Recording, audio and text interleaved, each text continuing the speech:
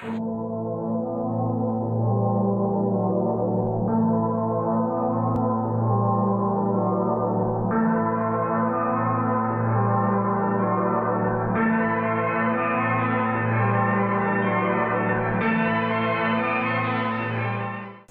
today on You Got a Package is the British Scammel Pioneer from Thunder model, the semi, the truck, and then the trailer, 30-ton trailer.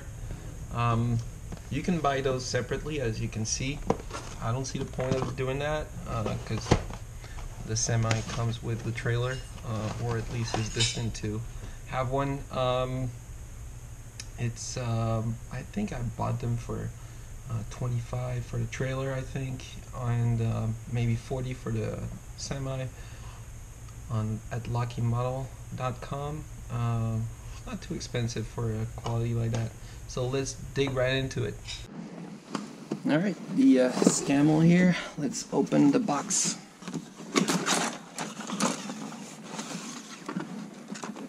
Ooh, nice instructions. Yeah, nothing to say here. It seems like yeah, that's computer based. It's nice. And it seems very detailed. It seems very easy to build one. Oh, and the decker. Oh, that's nice. So the painting guide. Oh, you have two versions available. One in North Africa, right here, with the big British emblem. And then here, I'm not sure which version this is. If anybody has any idea of this one, because I would venture Northwest Europe, but it could be the Italian campaign or something. What do we have here? Again, North Africa. Oh, very nice. This is typical North African campaign, 1942. And again, I'm pretty sure this is Northwestern Europe. Anybody has any idea of when this could be? Because I'm interested. Leave a comment in the comment section. Alright, the chassis part, suspensions, the chassis itself. It's probably for the trailer, where the trailer goes in the middle.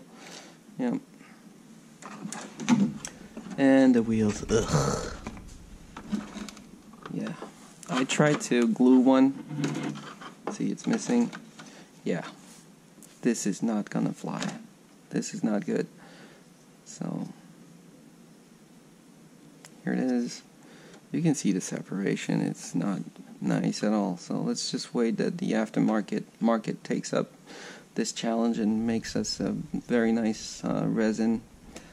I'm not going to say it, but I'm going to say it anyway. Probably Def Model. Again, I'm not paid by them, but I always look for their sets, because they're better than anything you can have in the plastic industry. Alright, the touch of the plastic is a little soft. I don't know that I'm like that. I prefer sturdier ones, and this one, I always fear with that tender plastic that it would melt with the glue. You know, because the glue is supposed to melt your plastic, but not entirely. So this is the engine part. Here's the engine, 6-cylinder, tank, fumes, evacuation, and cockpit here. Yep. This is the roof, and the inside, the cabin. Ooh. So they wanted to make the wood impression here. It's not working for me. I mean, it's a good try, but I'm not too convinced with it. So, I don't know if you can see it. It's grained, and it's coming up instead of going down. I'm not too crazy about it. Ooh, and this will need to be sanded. This is supposed to be a tarp to cover the truck, and this is not good. Ooh, that's not good. Yeah, I'll have to green stuff it, I guess. No big deal, though. Alright, we move to the, what is that? So we got brakes here, probably the brakes, some parts of the suspension I'm guessing. I don't know what this is, but it's old. So you got two sprues like this, and again the engine here, probably back of the engine, and these are the well, the stick shift. Again, inside and engine all mixed together. This is the 6-cylinder here. I'm guessing an air filter, and then the exhaust pipe or part of it. Yep, and still that plastic, I'm not too convinced. Oh, mud guards for the wheels here, for the front wheels. So I'm guessing this turns with the wheel. I'm not sure. Does anybody know if this turns with the wheel or does it just stays over it without moving when in turns? Let me know in the comment section. Here's the radiator, I'm guessing, and that's probably the engine again. Alright, PE. What do we have in the PE? Yeah, I don't know, lots of stuff. Radiator fan right here. Yeah, it goes on, and a cable, of course, a cable to pull up the tanks on the trailer. So this is a desert version, and that's probably Northwestern. Again, if you guys have any idea of which company or which division this is, let me know. The Rhino here too, I'm very curious. If you have any idea, leave it in the comment section. This is really inspiring. The artwork is inspiring because it's gives you an idea of what you can do. This is why it's sold separately. You can actually have just a diorama with the trailer itself with something on it and left on the side to have it picked up by another truck or anything, you know, just waiting there. That makes sense now to me. It's very nice. It's very inspiring. Love it. So this is actually the same sprue as the one in the truck section and the semi section, and the brakes here. Again, the feel to this plastic, I'm not too keen. I mean, it's not very nice. I'm not crazy about it. So this is the painting guide for the trailer. It matches, of course, the one they have for the truck. So this one is 1942 in North Africa. This one is, I'm guessing, Northwestern Europe. But if you have any idea, leave it in the comment section. This one is really nice. I thought this was also in Sicily, this camo. Again, does anybody know? Because I would love to know if this was in Africa and Sicily, because that would make sense. I mean, they just crossed the Mediterranean for that. So, and here's the Northwestern. Oh, Dunkirk. There we go. 1944. So there we go. Yeah, I'm probably gonna go with this kind of camo rather than this one. That's my taste. Alright, so the trailer, one piece right here. That's the upper piece, I'm guessing. Yeah. So the tank goes on this. Well, you know what? Let's try to see the size of it. Let's get a Sherman, get it on it. Where is it?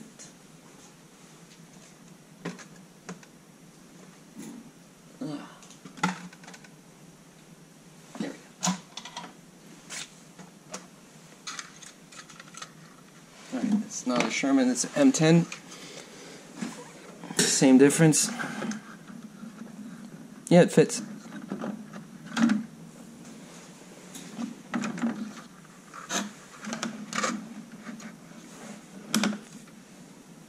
Fits perfectly on the trailer itself. Well, it's not too big. I mean, the Dragon Wagon is a lot bigger than this. So, yep. That's for Shermans. Or smaller. Alright, so this is probably for boxes or yeah, box that goes underneath here, I'm guessing. Planks of wood. Not sure where they go. Yeah, we'll see.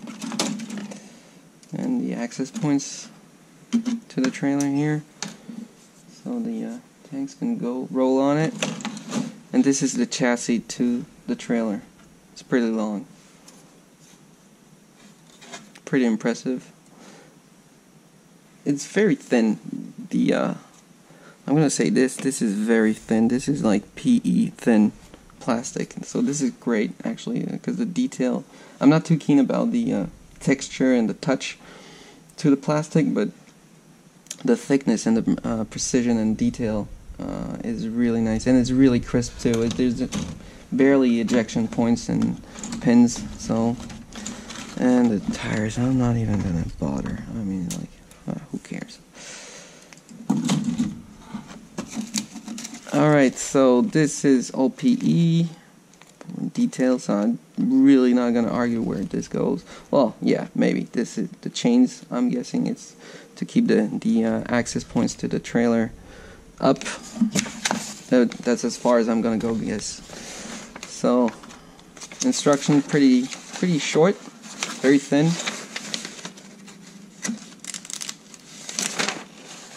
And yeah, good. Seems like there's a good explanation and very clear way of building this thing, and it's a really nice one. Alright, well, that wraps it up for this episode of You Got a Package. This was for the Scammel Pioneer truck and trailer. Very nice kits, as we saw. You can find them everywhere online, or maybe at your local distributor. So I will see you next time for another episode of You Got a Package.